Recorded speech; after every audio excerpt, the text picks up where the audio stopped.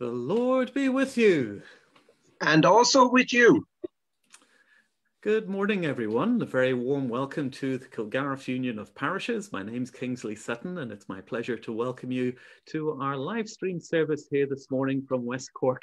I'm joined by Gordon Coombs, as you can see on the screen here with you. And hopefully we will help you to really engage your faith with the true and living God. I'm just going to go back to my screen share now, and hopefully you'll be able to see as well as hear all that's happening. And if I can move that along now, just to remind you that we're now into the third Sunday in Lent. And the theme of our service today is all about commandments to promises. And hopefully this will become clear as we go along. But first of all, this morning, as promised, we have a message from our bishop, Bishop Paul, and this is in connection with confirmation, and it's to us all, although it does primarily involve those who were preparing for confirmation last year, but their preparations had to stop because of the pandemic. But let's listen to this message from Paul, and also we've got a lovely hymn that is going to be our opening hymn that's going to be at the end of this video clip as well. So let's listen to what Bishop Paul has to say to us today.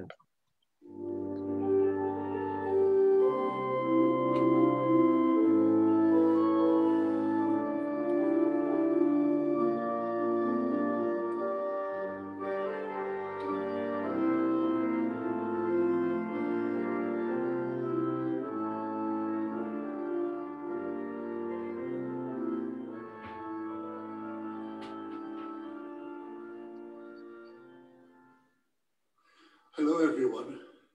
It's hard to believe that a full year has passed since those of you who were looking forward to your confirmation in 2020 met with me in Douglas.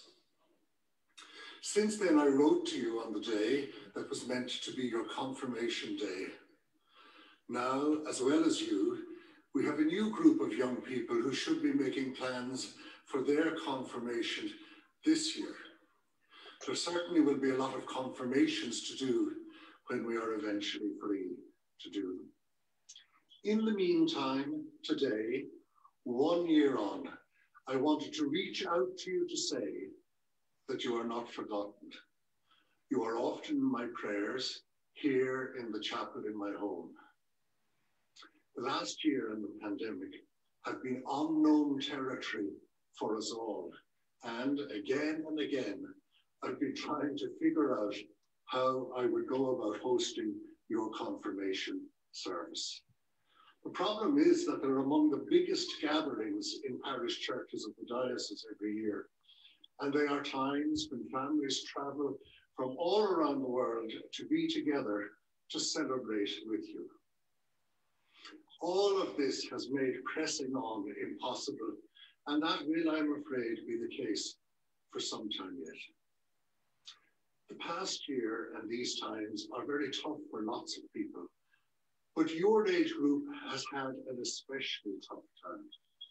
Remote learning at home, not getting into school, not being able to meet up with your friends in clubs, drama, choirs, music groups, sports, and so much more. The places you would usually go to hang out with friends and to make new ones, these have all been closed.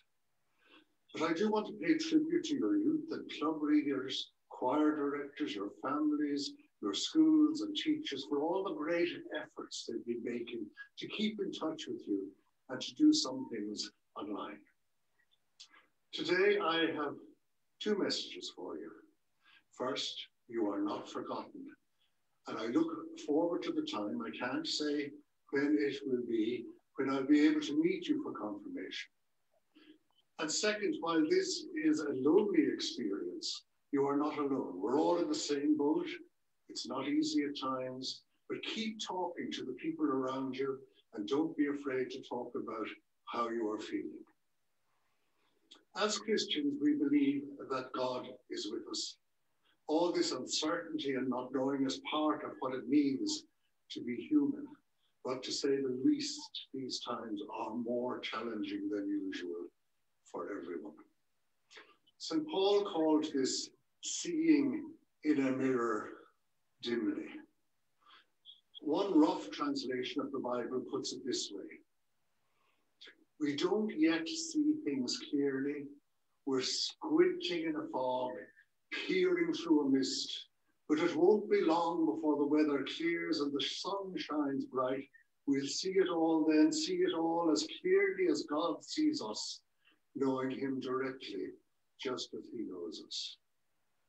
To honor you and to salute all the efforts you've been making, I'd like you to join now the young people of St. Finbarr's Cathedral in the hymn we were learning to sing for your confirmation service.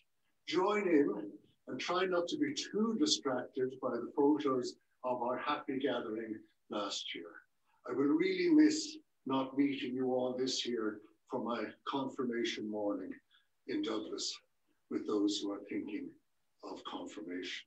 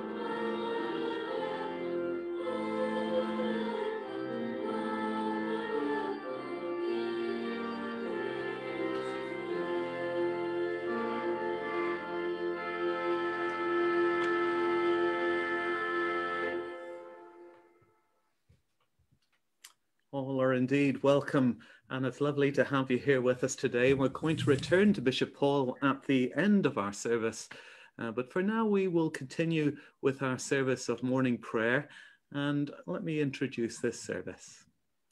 Beloved in Christ, we are come together to offer to Almighty God our worship and praise and thanksgiving, to confess our sins and to receive God's forgiveness, to hear his holy word proclaimed, to bring before him our needs and the needs of the world, and to pray that in the power of the Spirit we may serve him and know the greatness of his love. The sacrifice of God is a broken spirit, a broken and a contrite heart God will not despise. Let us come to the Lord, who is full of compassion, and acknowledge our transgressions in penitence and faith.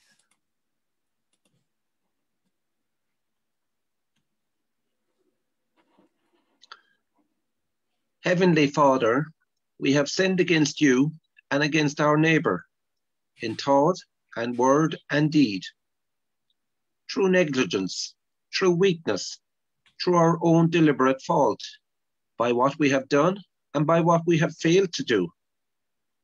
We are truly sorry and repent of all our sins. For the sake of your Son, Jesus Christ, who died for us, forgive us all that is past, and grant that we may serve you in newness of life, to the glory of your name. Amen. O God, you've heard these words of our confession. May we in turn hear your words of compassion, because you love us and you forgive us through Jesus Christ our Lord. Amen. Amen. And so as forgiven children, we say, O Lord, open our lips.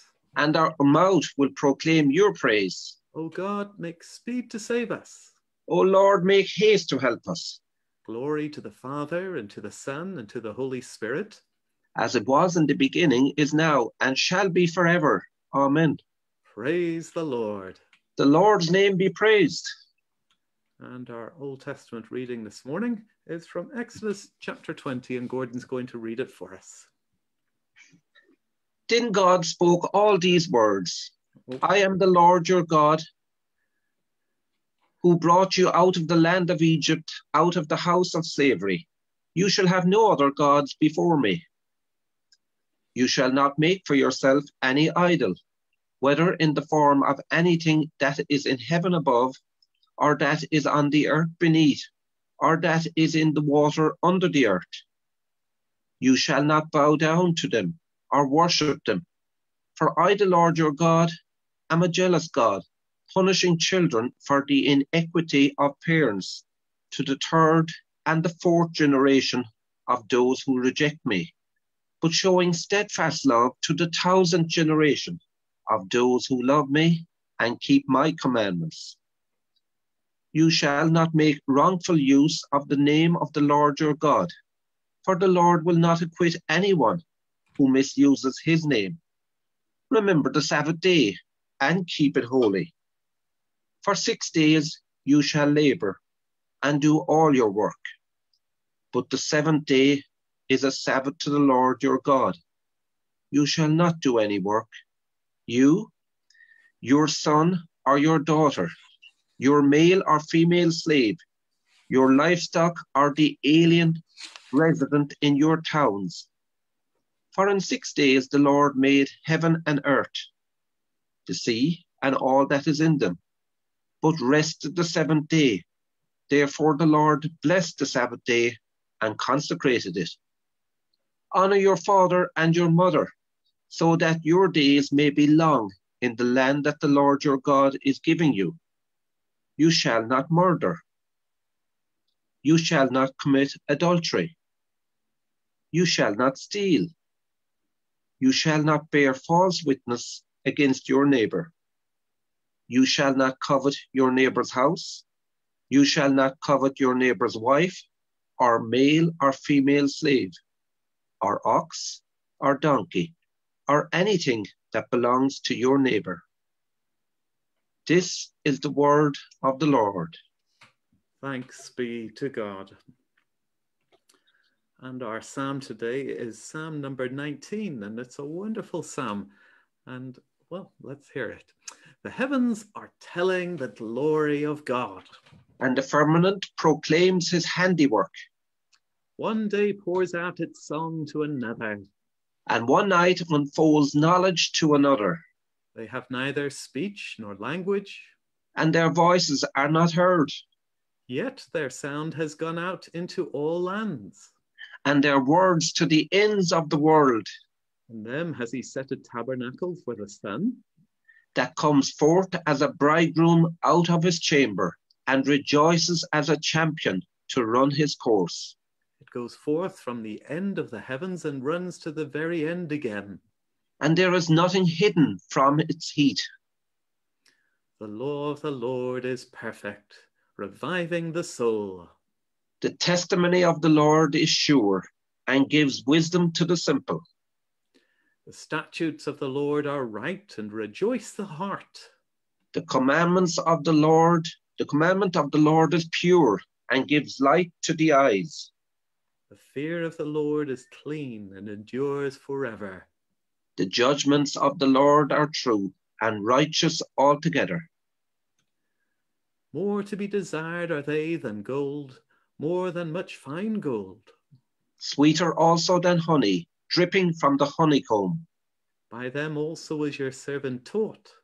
And in keeping them there is great reward. Who can tell how often they offend? O cleanse me from my secret faults. Keep your servant also from presumptuous sins, lest they get dominion over me. So shall I be undefiled and innocent of great offense. Let the words of my mouth and the meditation of my heart be acceptable in your sight. O Lord, my strength and my Redeemer. Glory to the Father, and to the Son, and to the Holy Spirit. As it was in the beginning, is now, and shall be forever. Amen. And that psalm, which links in with the heavens, it also links in with the commandments and how that there's great joy in keeping the Lord's commands. That'll be coming up in our address later. But our New Testament reading this morning is from Romans chapter 4. For the message about the cross is foolishness to those who are perishing, but to us who are being saved, it is the power of God. For it is written, I will destroy the wisdom of the wise, and the discernment of the discerning I will thwart. Where is the one who is wise? Where is the scribe? Where is the debater of this age? Has not God made foolish the wisdom of the world? For since in the wisdom of God, the world did not know God through wisdom, God decided through the foolishness of our proclamation to save those who believe. For Jews demand signs and Greeks desire wisdom, but we proclaim Christ crucified, a stumbling block to Jews and foolishness to Gentiles. But to those who are called, both Jews and Greeks, Christ, the power of God and the wisdom of God. For God's foolishness is wiser than human wisdom, and God's weakness is stronger than human strength. This is the word of the Lord. Thanks be to God. And Lord, we pray that you would take these words of Scripture and apply them to our hearts and lives by the power of your Holy Spirit. And we ask this in Jesus' name. Amen.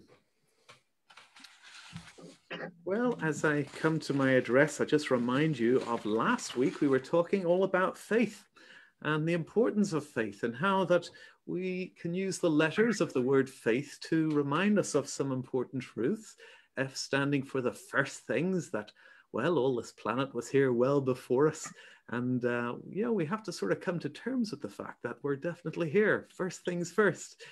Then we looked at Abraham and discovered that the faith that he had was actually very personal. And the letter I is right in the very middle of faith. And it is a personal thing. And it's meant to help us personally in our lives. And we saw T, which resembles the cross, how the cross changes everything. We'll be coming to that again in today's service. But also H then, heaven. Yes, heaven is there at the end of faith, but it's also H for here and now, because God has taught us to live in the present, and that God's kingdom would come in the present. Just like we pray in the Our Father, the Lord's Prayer, thy will be done on earth as it is in heaven. So heaven's will being done here on earth in the here and now. Well, today we're talking all about commands. I don't know whether you like being told what to do. It tends to feel a little bit belittling at times, doesn't it? Being told what to do, or maybe you're a person who takes instruction very easily, and I think you're to be admired for that. But perhaps a telltale sign as to how good we are at obeying commands might be this particular sign here, the 50-kilometre speed limit sign. This is at the top of Hospital Hill here in Clonakilty. I'm not too sure what speed that car was going at, but sometimes we pretend to ourselves that we aren't going as fast as we actually are. And yeah, they put up signs telling us what speed we're doing in real time as well to remind us.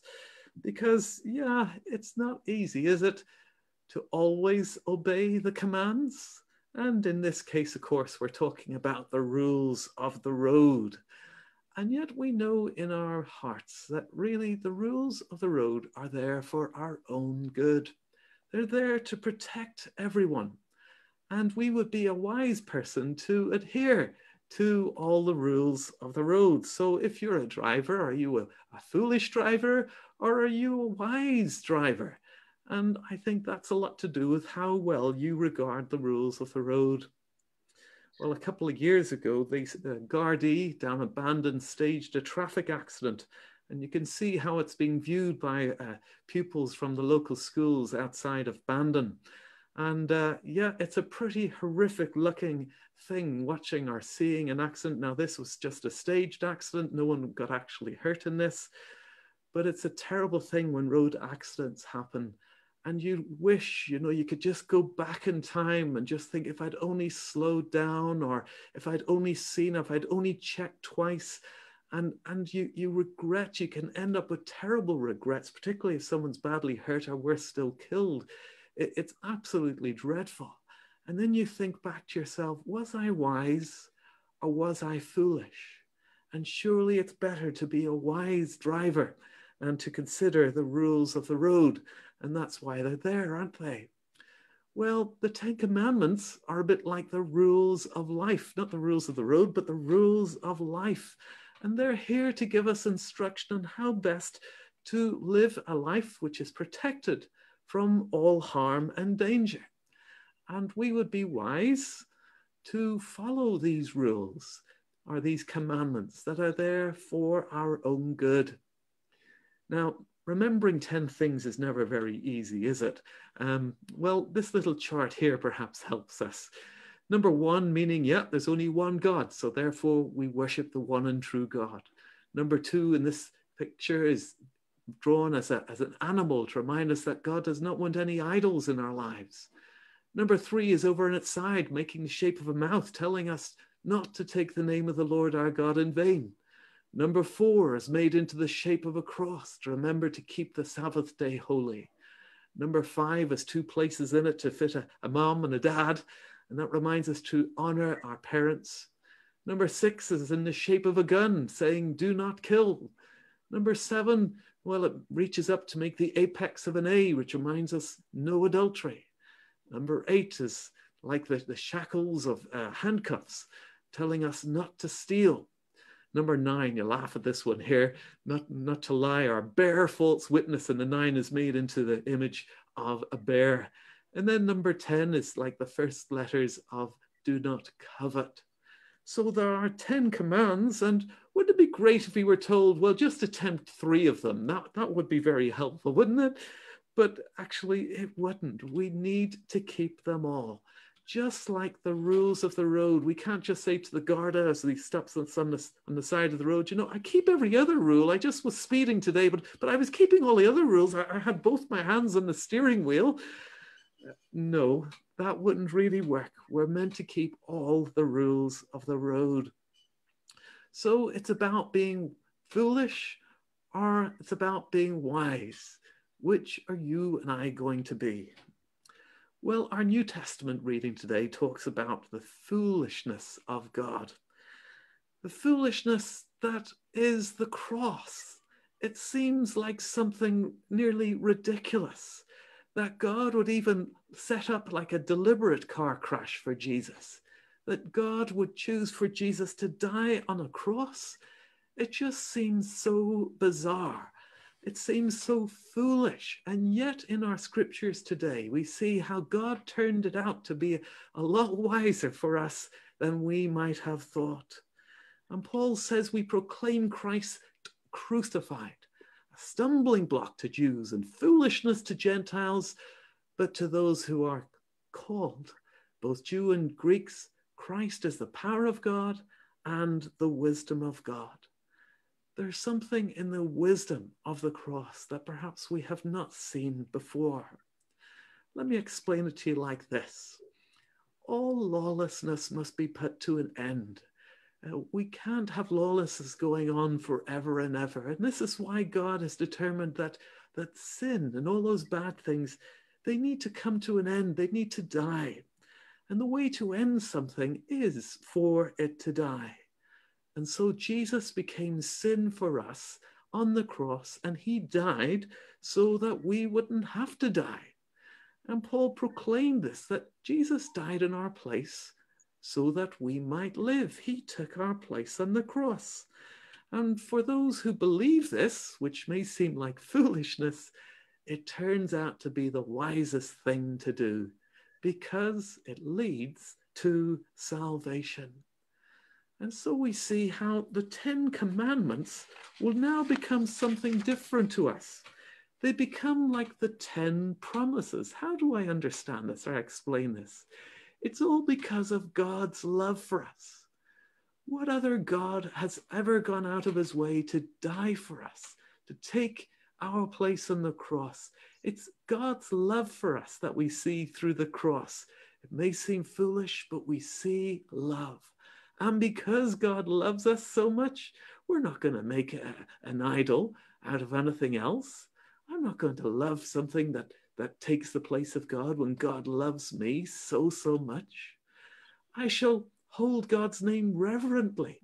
So instead of it being like, you shall not do this, it becomes a promise. You shall hold God's name reverently because he's done so much for us. And a promise is that I shall honor people like my parents. I shall honor those around us. Why? Because they're God's people. They're made in the image of God. And I can show my love for God by showing my love for people. And so as I conclude my thought with you today, I go back to the speed limits. Yes, it's kind of an indication of how good we are at obeying commands. But I often think to myself, and I share this with others too, that every time we break the speed limit, are we doing the foolish thing or the wise thing? Well, I think the answer is kind of obvious there. But also, are we loving our neighbor? Are we loving the people in the community through which we are driving? Are we showing them respect? Are we honoring them by honoring their speed limits? It's just a simple thought, I know. But if it helps to protect life, that's definitely a good thing. And that is a God thing. God wants to protect life and to save us from all harm. And that's what brings us back to faith. It's for the present. It's for the here and now. It's the first things. It's what Abraham taught us. It's it's the personal faith. It's all about the cross where we see the love of God, which changes everything and changes our response towards God. And yes, through the cross, there is also the hope of salvation, the hope of heaven. And heaven is for the here and now as well. Let's just bow our heads in prayer for a prayer now. Lord Jesus, thank you that you love us so much, that you died for us on the cross. Help us to appreciate again this Lent all that you've done for us. Help us to show our love for you by adhering to your commandments that are not burdensome, but are there to help and protect us, and to protect us from all harm and danger. Help us to live your way, to guard our lives, and so fulfill the promises that you have made for us and we have made to you. And we ask this in Jesus' name. Amen. Amen. And so we come to our hymn, "Oh Jesus, I have promised." And I hope as you listen to the words of this song, that it'll really mean something to you personally as you reaffirm your promises to God.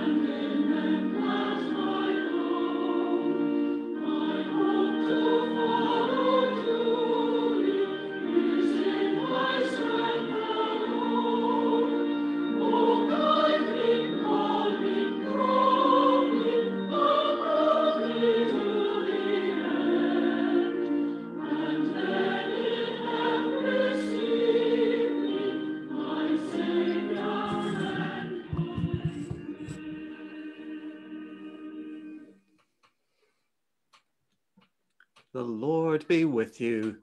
And also with you. Let us pray. Lord, have mercy. Christ, have mercy.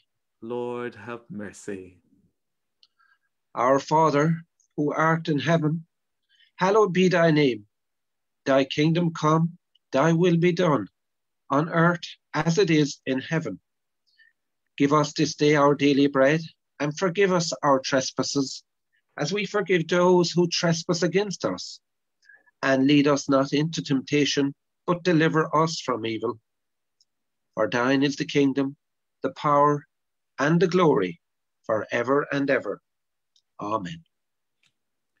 Merciful Lord, grant your people grace to withstand the temptations of the world, the flesh, and the devil, and with pure hearts and minds to follow you, the only God, through Jesus Christ our Lord. Amen. Almighty and everlasting God, you hate nothing that you have made, and forgive the sins of all those who are penitent. Create and make in us new and contrite hearts, that we, worthily lamenting our sins and acknowledging our wretchedness, may receive from you, the God of all mercy, perfect remission and forgiveness, through Jesus Christ our Lord. Amen. And we continue with our prayers and intercessions. Gracious God, fountain of all wisdom, we pray for your church across all denominations, for Bishop Paul, and for those who teach and guard the faith. And we pray your blessing on all those who are considering confirmation, with the preparation for confirmation lessons they're all on hold at the moment. We pray that you would be continuing to grow our young people in their faith, even through a time like this. May the word of Christ dwell richly in our hearts and knit us together in the bond of your love. Hear us. Hear us, good Lord. We pray for the leaders of the nations and for all those in authority under them. And today, Lord, just pray for we just lift to you the rollout of the vaccine for COVID-19. Lord, we pray that no country will be left behind, Lord, that all vaccines will be distributed fairly and equally throughout the world. Give our leaders, Lord, the gift of your wisdom and a right discernment in all things. Hear us. Hear us, good Lord. We pray for our towns and cities, for those who live and work in our community. Speak your word of peace in our midst, and help us to serve one another as Christ served us. Hear us. Hear us, good Lord. We pray for those who do not believe, and yet who long to know you, the very word of life. And Lord, help us all to encourage and to bring along all those who strive and want to know you. Help us to be compassionate towards them in all we do and say. Open all our ears to hear your voice, and open all our hearts to the knowledge of your love in Jesus Christ. Hear us. Hear us, good Lord. And we pray for those bowed down with grief and sickness. We lift before God those who are on our hearts at this time, asking that God will be very close to them and helping them through this very difficult time, be it a time of fear or sadness. May your living word bring comfort and healing to all those in need. Hear us. Hear us, good Lord. We give thanks for all those who have died in the faith of Christ, and we rejoice with all your saints, trusting in the promise of your word fulfilled. Hear us. Hear us, good Lord. Amen. Amen. Well, it's hard to believe the year is running on, and next week is Mother's Day. And if you would like, putting this challenge out to you all, would you please send me in a photograph of your mum, and if possible, with daffodils, so she can have them in her hands, or she can be standing beside daffodils or something like that. But it'd be lovely to put up a few photos of our mums on screen for our services next Sunday. And if you'd like to take part in this, please send in your photos by email to the address given there, rev.sutton@gmail.com, revsutton@gmail.com. So hopefully we'll have lots of photos to show you next week. To remind you that the Diocesan magazine is published every month, and those who have yet to pay their subscription, would they please send that in to Helen Kingston as soon as possible. Every Lent, we do a joint collection for CMSI, that's CMS Ireland, and also the Leprosy Mission, which is known as the Mission to End Leprosy Now.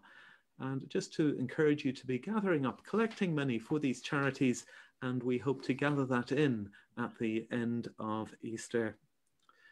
Little treasures. I'll be posting a video tomorrow morning, and it's of the crows that are building nests here at Hospital Hill. It's a lovely little video, and a matter of fact, I actually made it in memory of a man called Joe Shorten, who used to be a resident at the hospital for many, many years. He passed away back in 2017, but he always loved the crows, and I made that little video in his memory. And anyway, that'll be posted on this Facebook page tomorrow morning, and please do share it with your friends and your family as we remember what the crows are doing this time of the year. It really is amazing, really is. This Wednesday, as in every Wednesday in Lent, we've been having a weekly service on Zoom at 8:30. And if you would like to join in, you can send that again, send a request to join in through email. So it's rev.sutton@gmail.com again, if you would like to link in with us. Also, a reminder from Bishop Paul about the new Bishop's Pastoral Care Fund that's been launched here in the diocese, and it's to the relievement of poverty, the advancement of education and religion, and other purposes that are benefit to the community under the Section 311 of the Charities Act 2009. It's a very worthwhile charity that the Bishop is trying to found. If you would like to be a founder member, please get in touch with me or go directly to the Bishop, and he'd be able to sort that out. Well, we're going to finish. Well, first of all, I'll just say a farewell from Gordon and from me. Thank you for joining us. We've really appreciated having you here with us. But as we say goodbye, we're going to go back to our share screen, because I'd like to finish. Well, I'm going to give the Bishop the final word to our service here this morning. Let us finish in a moment with a prayer. And I, like most days myself, I'm just going to turn the volume up a little bit there. It's my own confirmation to use a version of the prayer that is said in the confirmation service by the Bishop. And I invite you to use it too. Be with me, Lord, with your heavenly grace, that I may continue to be yours forever and daily increase in your Holy Spirit more and more until I come to your eternal kingdom. Amen. May God, who has given you the desire to follow Christ, give you also strength to continue in the way. Amen.